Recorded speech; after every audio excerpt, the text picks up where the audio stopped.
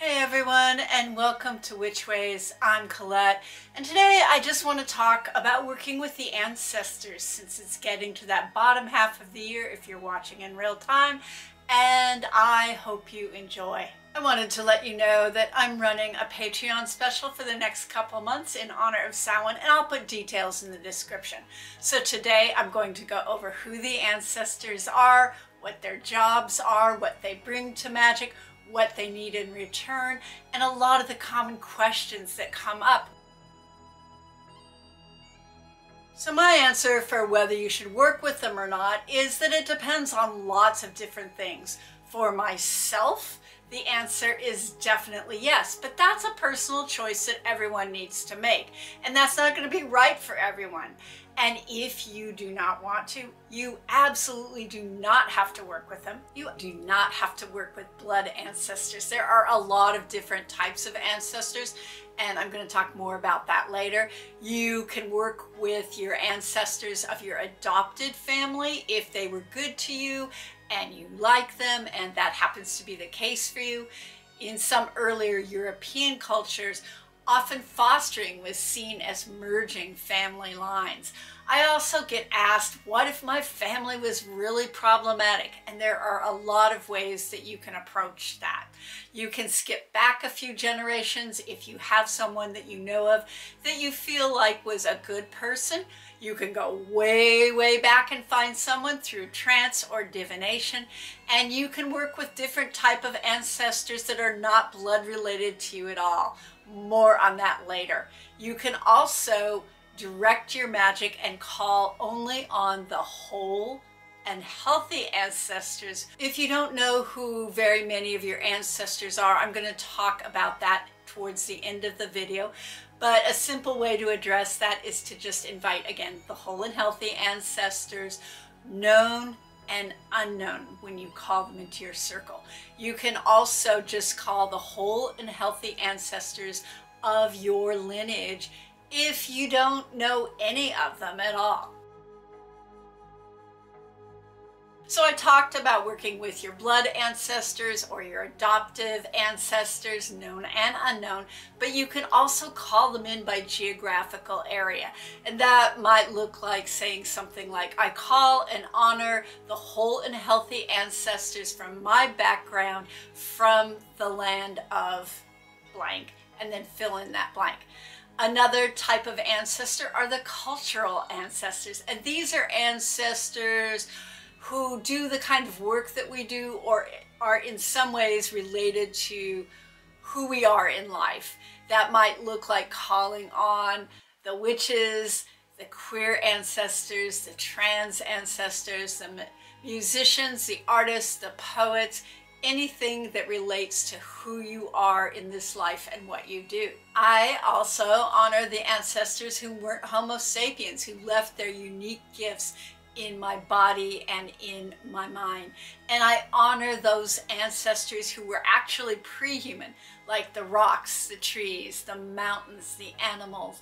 And they are literally what make up our body in addition to being related to us through DNA. I also talked in a recent video of fall moon magic about creating a list of people who aren't related to you at all, but who have passed over, who inspired you, that worked for things that you value.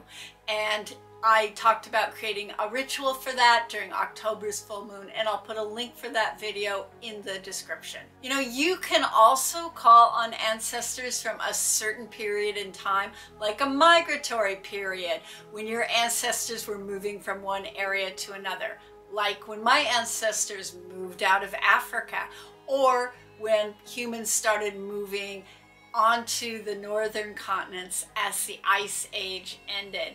And that might be really helpful if you are moving yourself for better opportunities. You might want to call on them. Ancestors have a lot of different magical jobs, but I feel like their main job is to support their descendants' physical and emotional well-being. When they were alive, what they did was work hard to support, nourish, and make sure that their children survived. and hopefully did better than they were doing. And you need to remember when I'm saying this that I am not talking about just any old ancestor or the sociopath. I am talking about the whole and healthy ancestors. So in practical terms, what that means is that you can call on them for abundance and prosperity work, health and healing work, and general emotional well-being. And again, we're not talking about the sociopathic ancestors here. You can call on the pre-Christian ancestors to support you in understanding magic and getting better at it. You can ask them to give you dreams or intuitive visions if you have that skill and ability, to tell you about magic that may have been forgotten.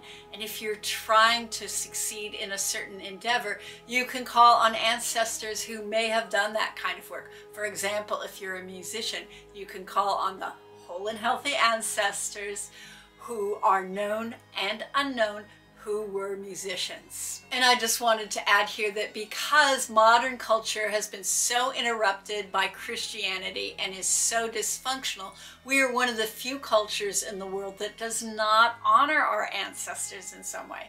For example, in many African traditional religions like Santeria and Hoodoo, the magic is all about the ancestors in some ways. And in some Asian countries, when you enter someone else's house, it's traditional to greet the ancestors at the ancestor altar before you do anything else. In some traditions, the oldest known ancestor is considered a god, or maybe all the people of that culture see themselves as descended from a specific god. And even in modern times, I have seen lineage charts of Nordic and Germanic peoples that elaborately trace their ancestors back to Thor or Odin or some other deity. Calling the ancestors into your magic can be simple or very elaborate. And the easiest way to do that is to just invite the whole and healthy ancestors in when you first start your ritual or your piece of magic. I always add the caveat of including a phrase like, "Those ancestors or spirits who have my best interests at heart." And then I just ask them to support me in the work that I do in the spell or the ritual that I'm about to perform. You know, the type of magic that almost all ancestors will help with is a good abundance spell. If you have a favorite one, just call them in at the beginning. If you don't, there are a lot of them out there. And I created a prosperity spell a few weeks back, and I'll link that in the description. But you can also look back through folklore and historical books about folk magic in the region that you're from if you know it. For my ancestors, what abundance magic looked like was chants, spells, prayers, rituals for an abundant harvest for grain and animals. There was a lot of collecting of folklore and folk magic in the late 1800s and early 1900s. And I've learned a lot from reading those, and mostly what I've learned is everything is heavily Christianized, and I have to adapt those spells, chants, and prayers if I want to work with them. Another thing that you can do with the ancestors is to ask your very early ancestors for a dream about what magical practices might have existed prior to Christianity before you go to sleep. Again, I would ask the pre-Christian ancestors who have your best interest at heart and make an offering to them before you start this. I think that it's probably easiest to ask them for information around some of the major holidays like Midsummer or Yule or Samhain or whatever major holidays that your ancestors might have celebrated from the region that you are from. Then you can also ask your ancestors to help you daydream or imagine it and see if some useful information comes to you. You can do either, ask for a dream or do a daydream. I like to keep things reciprocal. So what do the ancestors need from us? First of all, they just like to be remembered, and that can look like creating an altar to them with some pictures if you have any, or maybe pictures or maps of the land they came from. You can also find their names, research them, make a list of them, and read them out, especially at the bottom half of the year, telling stories about them, or doing that specifically at Samhain. I'm going to do a whole video on Samhain. And I will link in the description a practice that I do daily that's really easy and simple. I made a video about it in August, and you can check that out if you want a daily practice that you can do also weekly or monthly, whatever feels right to you. You can also create a piece of art for them. I have a few incense blends that I make that I burn when I honor my ancestors, and one that I really like contains cinnamon for sweetness, mugwort for divination, rosemary for remembrance and protection, and marjoram for honoring the ancestors and the dead. And again, you really don't have to honor those who were problematic in any way if you don't want to. In modern witchcraft, we usually just work with the ancestors at Samhain. In other cultures, that is not true. They work with them all the time, and I work with mine year-round. But you can also choose to just honor them at Samhain, or honor them at the bottom of the wheel of the year if you want, when we're more inward.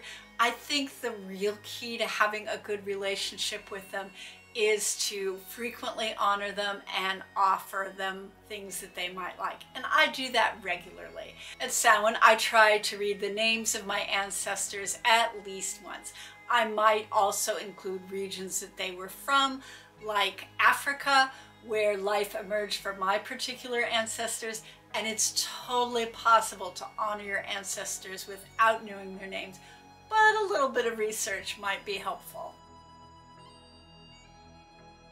If you're calling on ancestors of culture, like queer ancestors, you can do a quick online research to find some names of famous ones and then call on them if they've passed over. If you're calling on blood ancestors or foster ancestors, but you don't know specific names, you can try Googling the last names that you do know and seeing what areas those last names come from, and then do a little research about those areas, finding the ways they live, finding a little bit about them, what kind of foods they ate. And if you're lucky, you might even find some folk magic from that region. You could also do a DNA test. They're not super accurate for a whole bunch of reasons that I won't go into here. But if you have a super high percentage of DNA from one region, that's usually pretty good, and you can bet on that. You can do traditional research online with paper trails, following birth records, death records, census records. And this can be really difficult because often genealogy is heavily geared towards white European backgrounds, although that's slowly starting to change, but it's not there yet.